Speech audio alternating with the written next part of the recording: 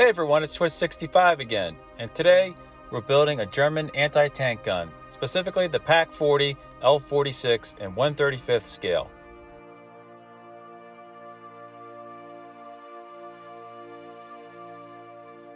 In World War II, this German anti-tank gun was introduced in 1942, just in time for the invasion of Russia.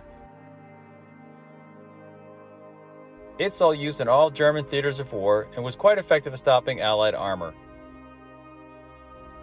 This particular kit, number 35047 from Tamiya, was originally tooled in 1975.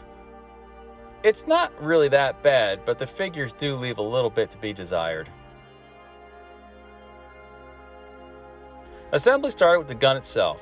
For a simple looking piece of equipment, there are quite a few small parts.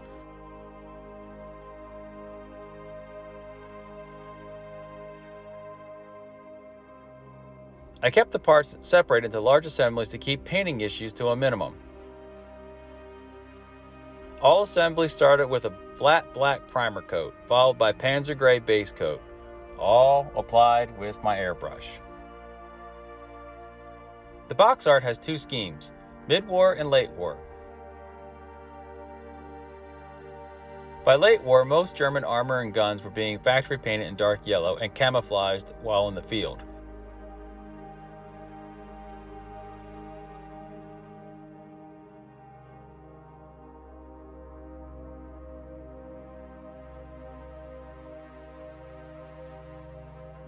So I used a top coat of Vallejo's Model Air number 71025, dark yellow.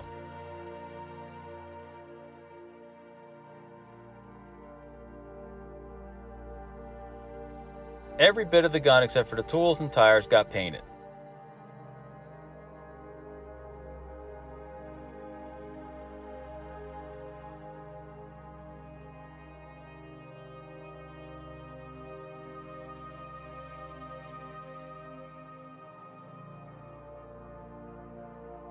For camouflage, I used an old brush and stippled blotches of armor brown and dark green all over the field gun, the wheels, the carriage, and the front plate armor.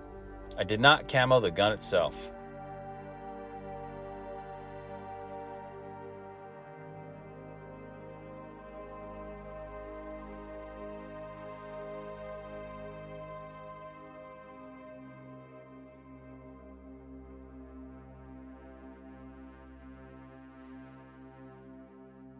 Work on the diorama base started with a simple block of wood. These edge bits of wood can be found at your local craft store in various sizes and shapes. I like the way they look, and if I can make the diorama scene fit on the base, I try to use them whenever possible. A sharp hobby knife makes short work of cutting all the foam. A balled up bit of tinfoil can be used to add some texture to the ground foam.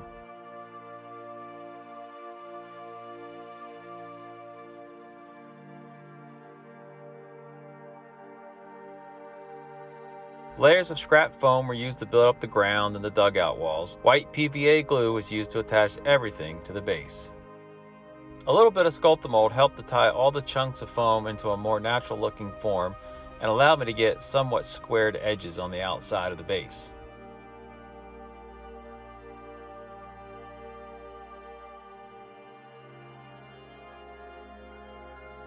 All the paint for the base work was your basic browns and ochre colors you can get from your craft store. It's kind of hard to beat the large quantity of paint you can purchase for $1, especially when coverage, not quality, is what you're looking for. I roughly laid out where I wanted the ground cover to be, mostly on the top of the dugout into the hillside, keeping the flat space for the gun sparse with grass and trying to make it look more muddy. The gun's crew didn't have that many parts to glue together, and I did minimal putty work before moving on to a flat black primer coat. I tried a couple variations on the skin undercoat to try and affect the skin tone, but really I didn't see much difference in the end. Here you can see the start on the eyes. Oversized so that I can come back in with the final skin color and shape them to fit the model's head. The crew's trousers were base coated in field gray and the jackets in Russian green. A little brown wash and some light dry brushing before picking out the webbing details and all the field accessories that the German infantry carried with them. Lastly, I used some pastels to add dirt and grime to the PAK 40, as well as some light chipping with a gunmetal color. At the last minute, I realized the barrel had been fixed into the full recoil location. So I grabbed the cotton ball and roughly shaped it and painted it with some dark brown, black paint. It was fixed to the end of the muzzle with a small amount of PVA glue. At this point, I called the diorama finished, and here are my results.